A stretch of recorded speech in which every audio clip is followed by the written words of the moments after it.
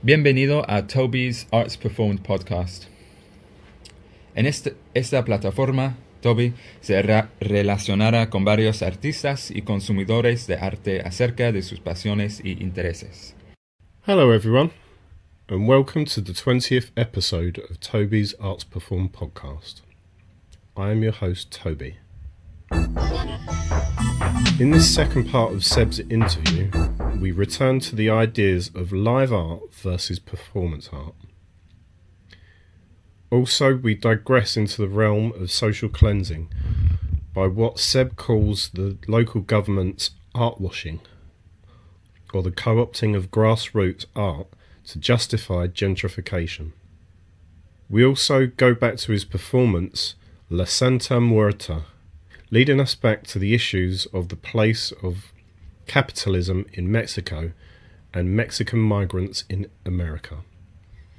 As a brief reminder, Seb is performing at the Camden People's Theatre on the 17th of March along with other artists and performers, so please look up the Facebook link here or the Camden People's Theatre website for details.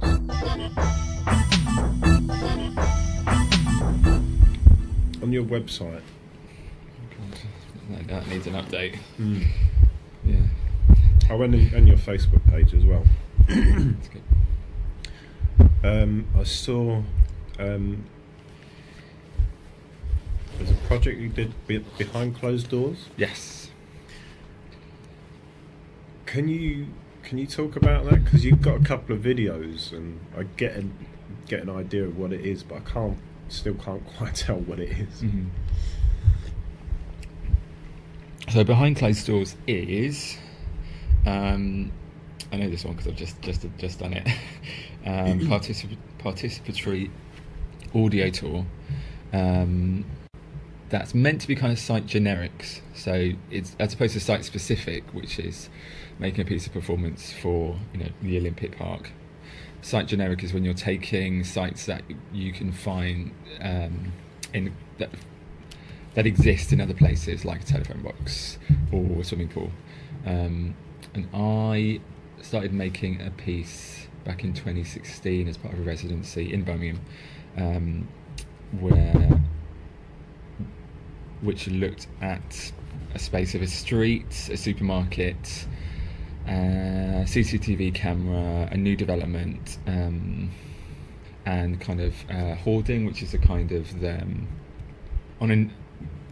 on the building work of new development. It's the boards that are put up around to protect the public from excavation works and etc. So I made that piece. It was very scratch. Part of my MA, they had a module looking at public space, and I thought, great, okay, I've already got something, why don't I redevelop the scratch into this work in progress? And I made it this work in progress in Stratford Shopping Centre, the old shopping centre, not Westfield. Westfield is too police. Yeah, I recognise. Yeah. Would that have been a problem doing it in Westfield? Yes, because it's private land. It's very intensely policed, and you can be fined and sent to court if you're doing anything untoward in that space. So what were you doing that might have been? Well, that's what the piece is about. Okay. So whereas old Stratford Shopping Centre, the mall, is still council property, it's still this kind of interesting grey space of being public but also private space. So it has kind of its own security, but they don't really care, and it's interesting as a space. So the piece was looking at the kind of role of the voice, about hearing voices, both as like auditory hallucinations, which is something I used to suffer from more when I was younger, less so now. Yeah, not in a kind of very extreme case, but yeah, to that degree of hearing voices that were not necessarily there, or of people who were not in the room or in the space. But coupled with that, looking at voices of people kind of affected by gentrification and regeneration. So I've gone through a lot of kind of like or history archives, and thinking about the role of like mental health within the process of social cleansing, urban redevelopment. So it's a walk that the audience arrive to me in a cafe, they greet me, and they get given these dictaphones, which means they can both listen to the pre-recorded track, which gives them instructions of where to go, and they can also record their own responses to that. Which is quite a different way of looking at the audio tour, which is normally you're the passive listener listening, and you're being told what to do. And I'm quite interested in this role of how far can you push an audience to do something, in that sense of how far do you do what the voices tell you to do. Which I think is quite an interesting critique about the audio tour and hearing voices. So the audience set off with me, and we go through this walk through through the mall, and it's looking at different. They're asked to follow different people, public, and think about what's happening inside their head. So they have to as they're walking, we split off. So I start talking to them in their head, saying, find somebody else in the mall, just from looking at the back of their head, and just kind of follow them, see where they go, and then the narrative splits off, and they have to look at different choices. They either have to find a CCTV camera that they don't like, or they have to go that they don't like, as opposed to ones they do like. And there's an interaction in a public toilet. Very few people did that once. A shame. It's always quite interesting. No. Well, it's strange. It's strange going into a public toilet, because it's how do you interact with people, and why do you interact with people? Usually you don't. It's very much not about that. I think that the experience in the public toilet was looking at the role of, it was kind of looking at the role of the cleansing, of social cleansing, looking at this the process of decanting, which is of the phasing out of different groups of people within a community over a period of time, and how people the languages of waste are the same that are used for people who are living in a certain area by councils. So I was interested in kind of having an experience in a toilet and listening about that, and like having that kind of associative relationship between what you're listening to and what you're doing in the toilet. It's interesting seeing the change in Stratford over the years. You're local. Literally been. Yeah, you have seen it all from like 42 years ago. So you still get a lot of the same people in certain areas, but then you have other people moving in, and I mean it's when I think of gentrification, I don't think of Stratford, but it kind of there is an aspect of gentrification, but it's different to places like Dalston or Shoreditch or Islington and stuff. There's more of a corporate element. Yeah, exactly. Which is, I mean, not that there's not in those other places, but it's more at the forefront, isn't it? Particularly with Stratford. So I moved to Stratford in 2011, just before the Olympics. Just before, Lived through all of that. Wow, that was, and it was my first time living in London. So it was such an experience of being like having moved from like Devon to London and being like, this is where I want to be. Where do I want to live? I want to live east, because that's where the artistic stuff is happening. And I was really interested in the Olympics and like how artists were responding to it. So I thought, why don't I live in Stratford? I'll do that. I don't regret it. And like I'm still here now in a way. And it was just quite odd seeing kind of just how like commercial, how like kind of consumerist Stratford was compared to other parts of London that I feel, particularly like Hackney Wick. I always find this, I talk about like the area around the Olympic Park being like the moon, and this idea of like the Hackney Wick is this kind of like the bright side of the moon, this kind of very in a way kind of gentrified, you could say, regenerated. with the kind of vibrant artistic community, and then you've got Stratford, which is kind of dark side of the moon, and people saying, oh, there's no artists there, there's nothing creative happening here.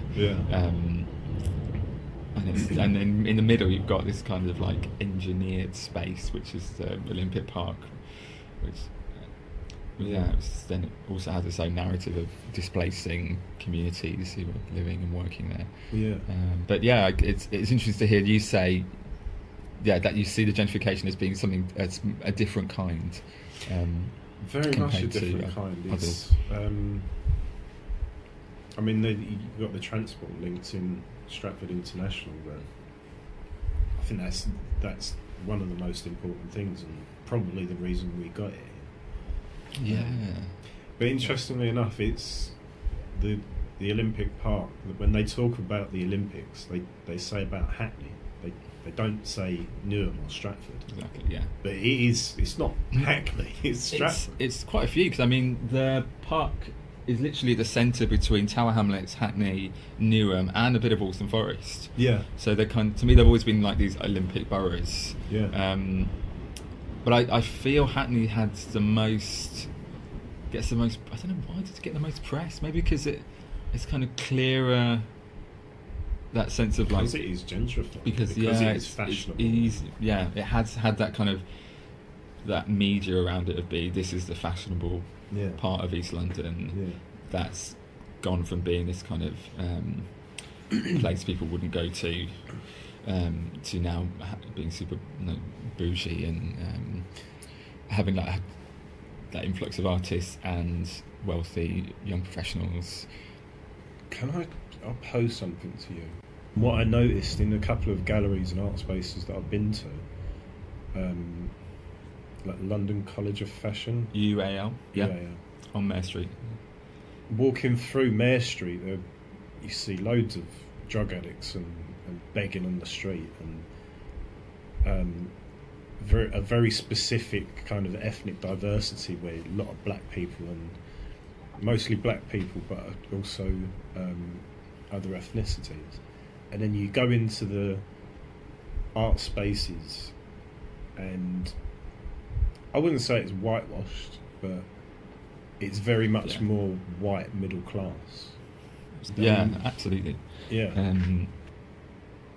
I mean, in some way now that I think there's more effort now to try and create a diversity. I mean, I think there's now a lot of thankfully people like the actor Rizwan Ahmed talks about Ronson. He's a kind of famous Hollywood actor. He's a British actor, and he talked about. He's a rapper as well, isn't he? I don't know. He might be. I've just seen him in films. Was he in Four Lions? Yes. Yeah. That is a brilliant film. Yeah, that's great. I must check out his music. That he argues that diversity itself is a problematic term, a bit like gentrification. I was listening to Anna Minton, who actually teaches at UEL, saying that the word gentrification is also not useful anymore because there's different kinds of gentrification. It's become this umbrella term, a bit like live art, that it can be both useful, but also it can lead to lots of problems about it just being used too freely, and not people kind of interrogating enough to look at it more contextually, and the fact it has different layers. What was that? Where are we going with that? Identification, representation. So he talks about it should be more about representation than diversity, because diversity still has this narrative of being tokenistic rather than people of colour or people, not even just colour, people from different abilities, different genders, social class as well. I think social class is something we still are avoiding in the UK, especially in art. I think when it comes to diversity, we look at ableism, racial spectrum, gender, but actually things like class and faith are things that are kind of left out and not have a seat at the table yet and not being talked about. You think so? I think so. Yeah. Okay. I think. When it comes I'm to asking as someone that's not that familiar with art to the degree that you are and other people. So it's interesting to see engage with that. Where do you think, in terms of the absence of faith and social class, where do you think it's lacking? Where do you think it art can make up? For that? Yeah, I think definitely art can, and like artists' practice, what people are working on can highlight that, and to kind of paraphrase Rizwan Ahmed, this idea of like representation of the artists themselves taking an onus to not to call that out, but to say I represent the kind of intersection of X, Y, Z, rather than it being this kind of like top down of the people in power, them kind of trying to tick boxes to try and get funding, to say actually it's the artists themselves who need to say, as an artist, I hold this belief, or I'm coming from this social background, and that you need to kind of be accountable to kind of assist me or provide better care or accessibility for my needs than other people's. What I've noticed, how I've come to kind of see that, I think comes a lot down with reforms, looking at kind of bureaucracy is quite an interesting way of looking at how what is being spoken about and what isn't. And often what do you mean in terms of forms? So when you fill out equality and diversity forms for a lot of things, in terms of applying for funding or platforms or for performing. Okay. Often when that's the side of performance art that I'm not. No, I've heard people don't talk about it because it's boring. Or because usually because it's something we kind of almost don't want to do, but we kind of we have to do. The kind of the powers that be are making us do them because they, in a way, they're kind of gatekeepers to what to how work is shown in that sense. So, for example, I applied to something yesterday, and as part of the application, there's the form with like you explain your proposal, 500 words, what do you want to do, what's the title, duration, what materials is involved, and then next to it, and there's a separate document, there's a form which is the equality and diversity form, and you have to complete that, you have to submit both, or else your application is ineligible, it can't be completed. Right. And on the eligibility form, the questions are about kind of what racial minority are you, or what's your racial demographic, your age, gender, what kind of how do you identify in terms of gender, so does it, and do you have a disability? Do they leave you areas to say I don't want to answer this question? Yes, sometimes most forms have a that's prefer not to say. I think that you've got that opportunity. Yeah, right. I didn't know that. I'm sure it is. Yeah, it'd be good to see. I've wanted to kind of research what's the history of these forms, like how do we where have they come from? What I find difficult in those forms, being a person of Latinx, of Hispanic origin, is that I can't tick that box. I have to draw my own box in on forms to make it present, to represent myself. Literally, well, in the context of cultural studies, when they put black and Asian, or and you're like, well, yes, Asian, British, or other. Other, and you're like, wow. Other. The word "other" means it's got a totally different meaning in terms of cultural studies now. Yeah, exactly. So we are the other. We are the other. So. Yeah, that's I've always found that something I've always taken it upon myself to kind of you could probably critique like, well, why, but to me it's important to kind of to highlight that we as a demographic are not invisible, that we can be represented, and that we are here. What do you mean by we? As in the Latinx, Latino, Hispanic community. Right. Obviously, a small demographic in comparison to the others, but it should not be ignored or pretended that we're not here.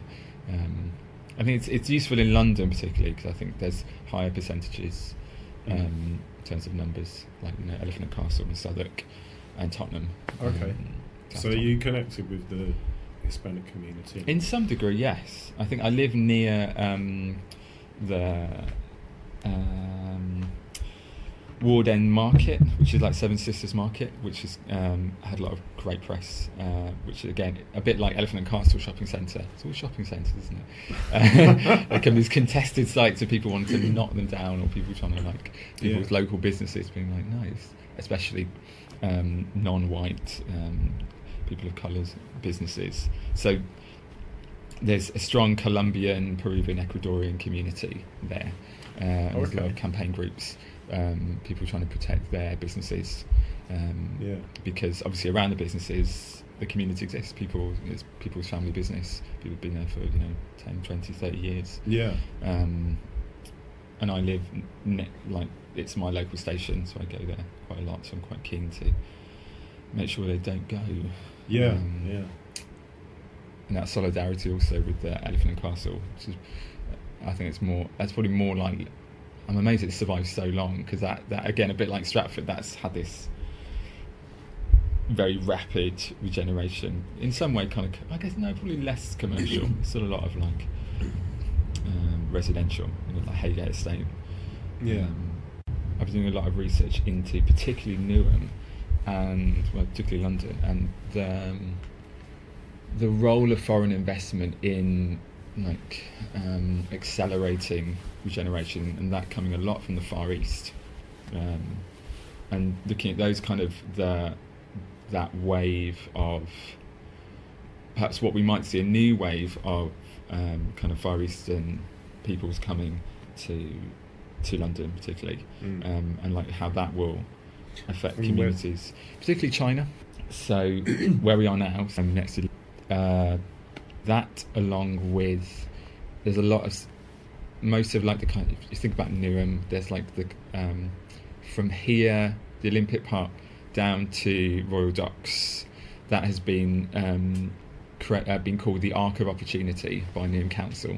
And they went to Shanghai to a big expo a couple of years back to kind of sell off vast sections of land to particularly Chinese development, to build high rises, to build that because of the Chinese economy doing so well, and so many like nouveau riche people, and because the restrictions within the UK kind of property market are very different to a lot of Europe and a lot of the world, that foreign investment, it's very easy for foreign investors to buy property and land.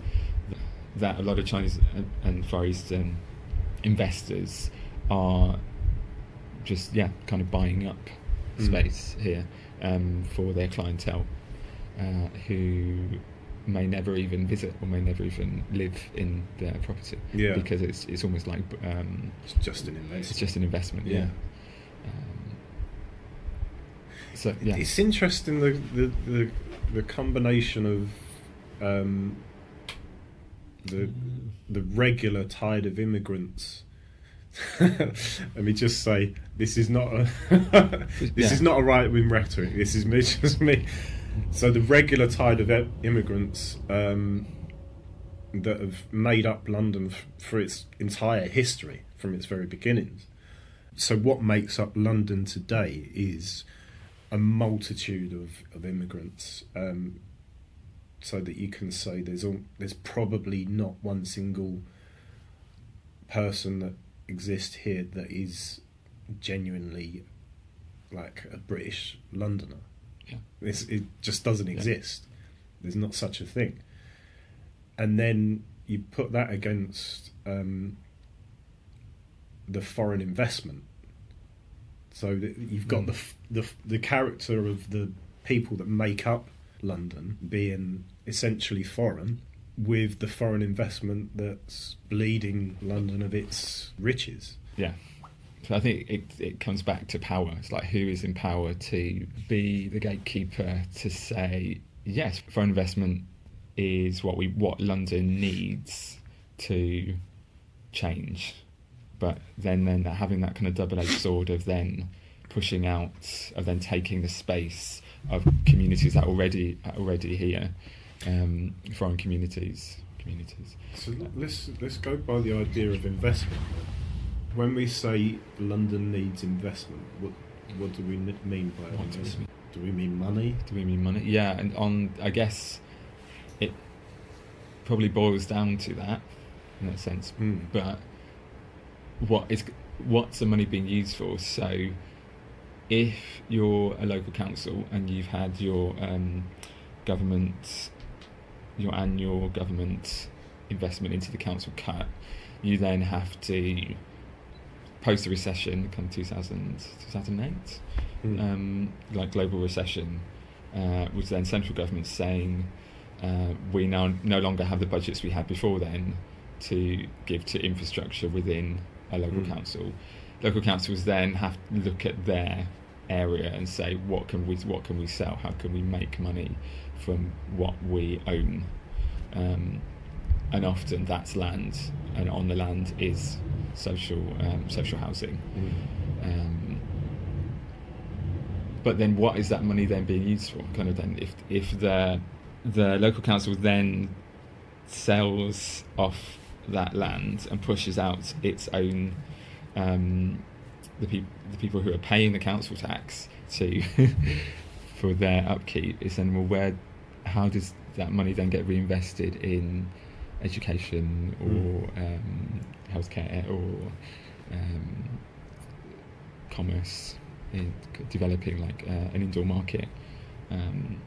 Decisions are made without people necessarily feeling that they are being listened to, or that they're seeing any kind of benefit, any kind of positive improvement to what they're being to the kind of the rhetoric of people in power that are imposing.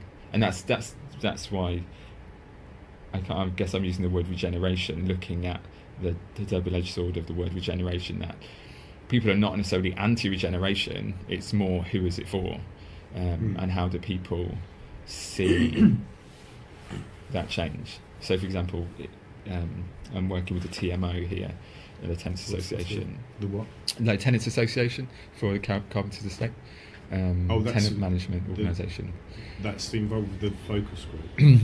They're a kind of independent campaign group. Right. The TMO is more by residents for residents. So in terms of the question, what do we mean by investment? But then compare that to the kind of development and evolution of your art and the people that you're interacting with. Yes. So the art community, the local communities, like the social communities, the focus group, I think the investment, I would define investment there as I guess investment in audience, and like who is your audience and who is the work you're making for. I think that's something that I find quite a clear difference between live art and performance art is that the performance art often is not necessarily invested in its audiences.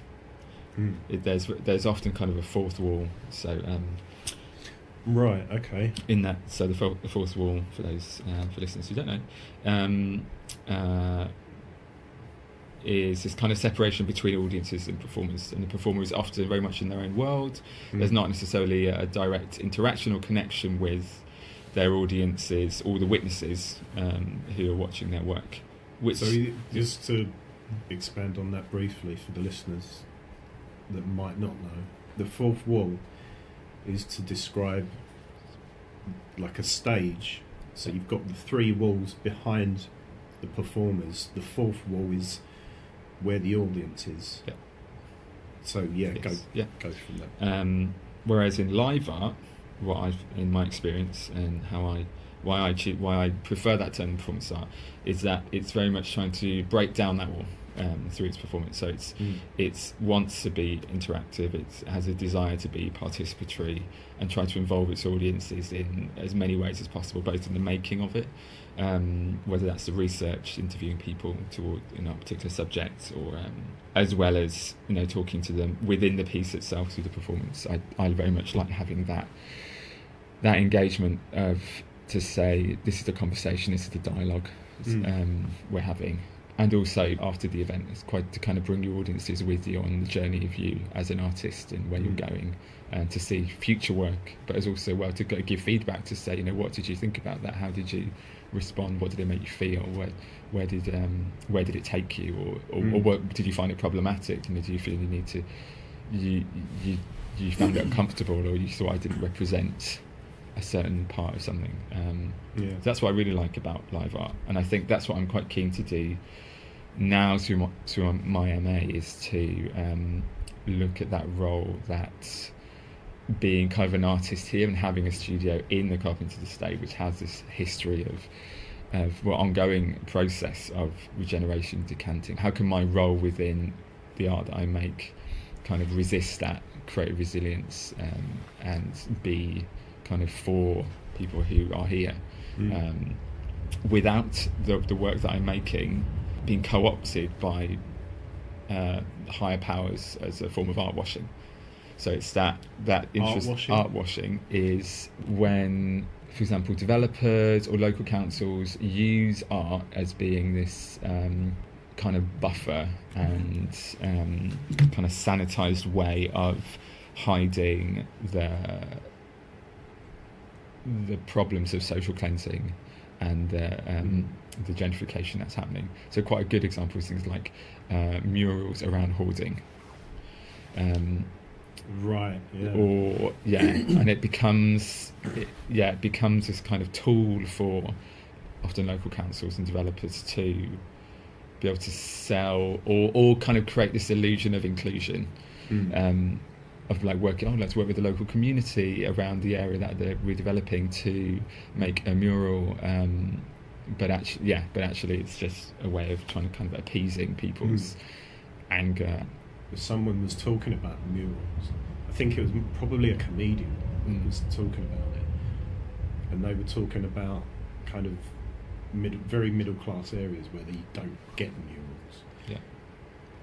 But where you get murals is in Northern Ireland or graffiti in certain parts of East London. But it's interesting that you say that, because now you've said that, I completely recognise it.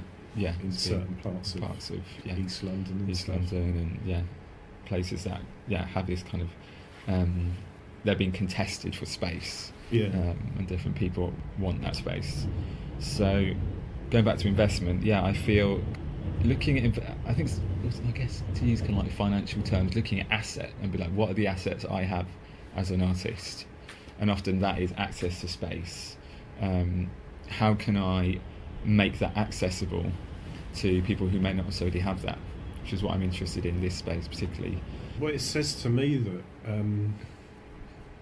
the word investment, depending on who uses it, means different things, because investment in local areas, when you hear it on the news and politicians talking about it, that we need investment in infrastructure and housing and social healthcare, they're talking about economics.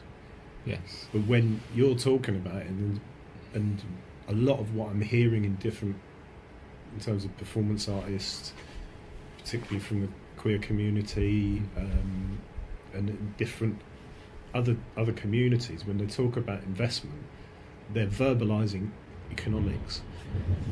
But what they're really saying is that it's not about money, it's about what money can give us. It's about community, it's about public space, it's about social interactions, safe havens. Yeah, absolutely, yeah.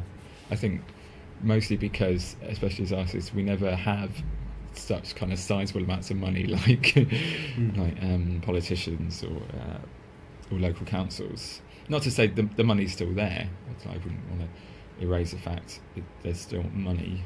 Can I ask you something? Yeah. What is your what is your social class? Yeah. Is yeah.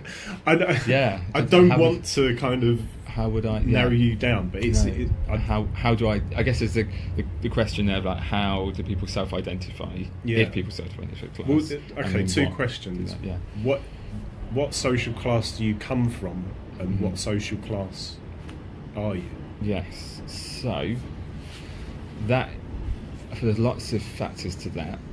Most of the fact I'm a migrant, so the social class I had in Mexico was very different to what I have here. Okay. So in Mexico we were middle class, I would say. My dad had worked for American book company.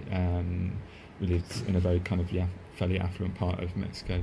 But then coming to the UK, my father was no longer the breadwinner. My mum had to take up that role. And I think we're very much that kind of like migrant working class, but with aspirations back to becoming middle class. Right. And then now that I've kind of left my family no longer support me, I'm then becoming what is the class that I am now, as this kind of individual, financial individual. And I think at the minute it's working class. I think being kind of unemployed and self-employed, I have no income other than through the kind of benefits that I'm eligible for, and through the very small pockets of money as an artist I make. But I guess I'd still have that sense of kind of aspiration, or that kind of history of having kind of middle class values, in that sense of like academia. I guess that's probably quite a strong one. I guess now that I'm doing an MA, that would also perhaps mark me out as being, not necessarily kind of in the working class. Yeah. It's complicated. I think it's a complex history that will change, that shifts. What's interesting is this idea of like, I think often again, I don't know enough about kind of like class studies, but it becomes it feels like it becomes very essentialist, and this idea of like, if you were born working class or you come from a working class background, you will always be that way. And actually, rather, class is a process as much as any identity politic that people have. and that can change because you might become bankrupt, you might move to another country. Social, economic climates within your country might shift. If you go through something, if you were a communist nation, suddenly you become a capitalist. Like my partner was raised in Czechoslovakia under communism, and suddenly he lived through it becoming a capitalist, entering a capitalist phase, and suddenly that entire complete change. He's still trying to understand now about having lived through an entirely different political system that defined class. So he lived through Czechoslovakia as a Soviet country, as a Soviet state, and then it breaking up into to becoming its independent, the Czech Republic and Slovakia. Okay. And then he moved to America when he was like 17. So he went. He has had these very kind of really lived through entirely two different political systems, which is something I've never lived through. I've always lived in capitalism. Yeah. But that's interesting. Going from that last point, you say I've always lived within capitalism. I believe so. I think looking at my history. But is that the case though? I mean, it would be within the capitalist system. Yeah, I agree with that. But then when you live in, particularly being in Mexico, I don't know much about the culture, but it does seem to have a very particular character in terms of its community and its interactions, which the little I know about it is essentially it's not capitalist. It's within a capitalist system, but it's not capitalist. Like I know a friend of mine from Ghana, and he lives within a capitalist system, and I would say he's probably essentially a capitalist himself. But the interactions with him and his family and his Ghanaian community, he travels from Ghana to here quite a lot. It's not capitalist at all. It's difficult to disentangle Mexico from its big economic neighbour, the United States, and how much that influence and how much we are tied to their economic system. I still see Mexico as being capitalist. I mean, there's lots of layers to Mexico in the sense of there is very on a kind of very rural indigenous level that operates outside. Well, yeah, nothing that's outside of capitalism, but they're able to operate between each other. They supported communities within farming, agriculture, the way kind of like goods are made. Do you know much about the native communities in Mexico? You should interview my dad. That's who you should interview. He worked and has kind of given kind of talks on Zapatista movement. Oh, okay. Which started in that was quite recent, wasn't it? 90s, yeah. So yeah, I was born just as it was like pushing to prominence. So that started in the south of Mexico, where because they were. I don't really know much about it, but they were quite rural. Yes, incredibly rural. Yeah, probably one of the parts closest to Guatemala, and they kind of been operating like within, kind of between community to community systems, and feeling very disenfranchised from kind of like what was happening like central Mexico, in terms of the politics and how people's indigenous rights were being taken away or erased, people's lands as well, and relationship between kind of major corporations changing the way agriculture was being, the kind of like traditional methods of agriculture, by bringing in kind of new GMO crops, and then government saying that this is now the crops that you have to use, and so creating those tensions between how local communities had been doing things for a long time and that had been working for them, with new kind of government policy, and then creating this kind of movement to seek kind of separation and independence, autonomy. I think it's more for them. It's very much about wanting to become autonomous. The reason I ask, and this is quite a digression, but I find it so interesting. There was a Mexican guy that I met in Denmark. He moved there about 8 years ago. He was talking about his family that moved to Los Angeles. A lot of his family, I think most of his family now, moved to Los Angeles. And he was talking about his grandfather, who spoke Nahuatl. Yeah. And to be able to get work in the city, he had to learn Spanish. Yeah. But then he was talking about his younger brother. Every time he speaks to him, because his younger brother's in Los Angeles with his family, every time he speaks to him, he tries to speak to him in Spanish. And even though the whole family comes from Mexico, his younger brother refuses to speak in Spanish. Yeah. He only speaks in English. In English, yeah. Language, is this kind of something that we tackle with a lot, especially in Mexico. Indigenous languages like Nahuatl and Mayan and Zapotec are definitely dwindling, and Spanish is still this kind of language that has this history that we've also managed to kind of adapt and take Spanish and create kind of our own form. I say not form, but it's like we have our own dialect and a certain kind of way of syntax, of sentence structure is different from kind of Castilian Spanish. And I noticed this I hadn't quite realised this until I moved to England, and my parents, in order, because obviously arriving here in the UK, the Spanish-speaking community was very, again, very non-existent. But also because the migrant community of people from Spain hadn't arrived yet, post like 2008. So no one spoke Spanish, especially in Birmingham. There's no Spanish community, so I didn't need. I only really spoke it with my father at that point. So my parents decided to send me to the only school in Birmingham, secondary school, that taught at GCSE, because it would be an easy GCSE for me. So obviously I arrived, and what I didn't realise, well, I should have figured it out, that I was going to be taught Castilian Spanish.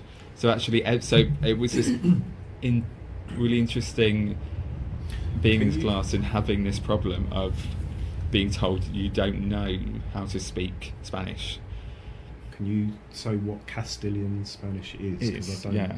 So for me, Castilian Spanish is the, to kind of use a kind of parallel, it's the kind of the Oxford, Cambridge English. So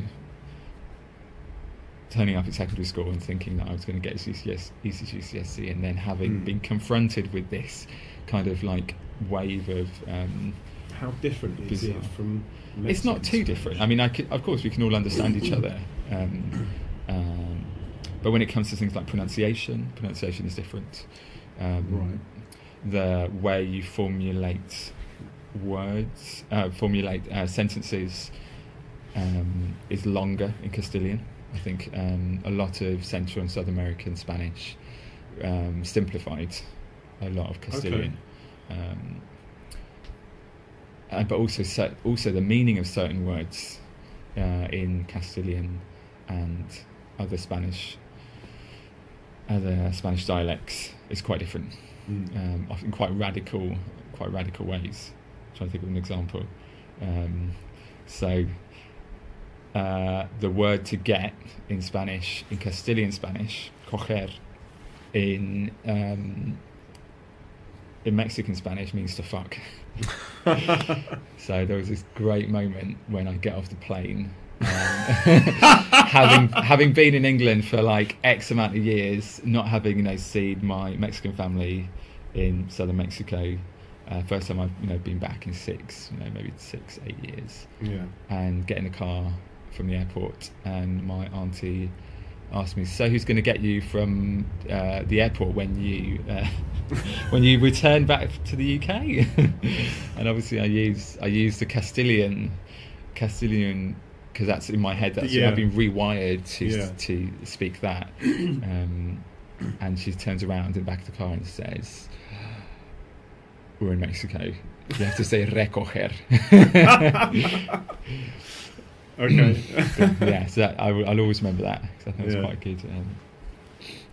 And that's what's fascinating, isn't it, about kind of like this kind of like the fact colonialism is still a process, and it becomes complicated if it's still a process we all have to go through whenever you're, because through kind of globalization of moving between different places and learning one way of doing things, and then suddenly learning about the history of the way you've been taught that, and going somewhere else, and then being confronted again with another wave of people saying that's not the way to do something, particularly in language. I think it's quite interesting. So then seeing how your friend, I can relate to that, the fact that he, as your friend's family, now they've moved to another country, the dominant language there is English. That's what's going to get them the job. But also, I think it's very much kind of attempting to culturally invest in the new country that you come from. Yeah. And viewing his own kind of cultural heritage as kind of not valuable. Yeah, that's, I suppose. My perspective of being particularly Mexican within the United States is that because there's such a large demographic, there's a large communities in various parts of the US, you would feel you wouldn't need that. My potential, I think you it's necessarily quite need particular to. amongst the younger Mexican community. Yeah, that they're being forced to subscribe to being American, and being American is not. I think it's interesting. I don't think it's necessarily that they're forced to do it, but they see the value in becoming American. I think it's to do with capitalism as well. The way that capitalism kind of offers this richness and its opportunities. Yeah. They say, I'm Mexican, but I want that. Yes. I want the riches that they have, and I want the money and the girls and the what have you, and the drugs and the food, whatever the aspiration. Yeah, all the aspiration stuff. In some way, I've always been quite envious of kind of like Mexicans in the United States are called Chicanos, because I've heard that, so they have a whole narrative now, discourse around that identity formulating of being both Mexican American, which is something that I've always been really interested in, which is something I can't identify with because I've never lived in the United States, not grown up there. But I feel there's things I can borrow from that to understand like what it means to be kind of Mexican British. So in your sense, in your work, how much, or do you at all consider language in terms of your work? Yeah. Is it something you think about consciously? Occasionally. Part of me wants to say that because I'm kind of more fluent because I use English more, I think it's more difficult to express myself in Spanish because I've forgotten, or because I don't use it so much. But occasionally, I definitely use, I guess, Spanglish. I guess I'm interested in this kind of like third form of this way of this mix, this combination of both. In terms of your performance of The Holiest Death, I suppose we can return to the concept of opacity. Yeah. That even though it's not a verbal performance, even though it's very visual, the facts that that character, that deity, comes from Mexico, and the levels of the history of where she came from, what it means today.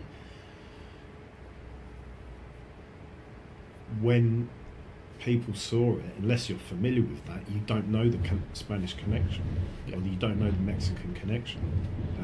And even if you do, which I recognise the Hispanic connection, I couldn't see where it comes from. I couldn't give any real texture to it other than what you were expressing at the time. Yeah. How did you come across that character? Santa Muerte. Yes, I've always kind of known about her mostly through kind of media at the time in Mexico. But I think it was only quite recently, going back 2 years ago and being in Mexico City and actually visiting some shrines and talking to some people there, that it just became more. I started to become more fascinated, particularly in kind of her relationships to communities, because I mean the kind of like the cult of like death and our kind of understanding of death within Mexico is because of things like Day of the Dead, Dia de los Muertos. That is kind of recognised and practiced by kind of all kind of levels of society in Mexico. That I was interested in kind of like, well, why is this kind of considered marginal or unconventional? I think it was from that then I thought, what is that? How can I kind of explore that? Can I make work about this? And then it just comes through research. I think then comes through kind of reading and watching, and listening to people talk about her in particular. That just kind of thinking more about it. But then the difficult thing is then like finding to be like, well then how not the problem of making work, but then like where do you show it? And then when I saw the call out from Contemporary about the underworld, I was a bit like, oh perfect, yeah, of course. In my application I was talking about the underworld as being this social class, of being her devotees are related. She is the patron saint of the underworld, not both simultaneously the afterlife, underground, death, but also this social class that's not dominant, that's considered Do you know what? I could get another 2 hours out of you, but we've got to. You've got to go to your next meeting. So thank you very much. No worries. Thank you, Tobi. Thanks, Arts Perform Podcast. It's always a pleasure talking with Seb about his work and his heritage. There's so much I can learn about both, and I will be returning at some point in the future to talk to him about his future projects. But please remember he is performing at the Camden People's Theatre in Starting Blocks on the 17th of March with other artists and performers. Next week's episode is with fellow podcaster, storyteller and the author of his new book, Mansplaining Masculinity, Dave Pickering. This book is taken from a show he did where, dressed in a purple dress, fedora hat and holding his old dolphin toy, he tackles the subject of masculinity, directing his rhetoric towards men. His other podcasts include Getting Better Acquainted, a show he's been doing for over 6 years. His next episode, featuring a certain me, will be published this Wednesday, where he talks to me about my podcast. It's not as meta as it sounds, but we did interview each other on the same day. His other podcast is The Family Tree, an improvised drama. Not much can be said about this other podcast other than it's gripping.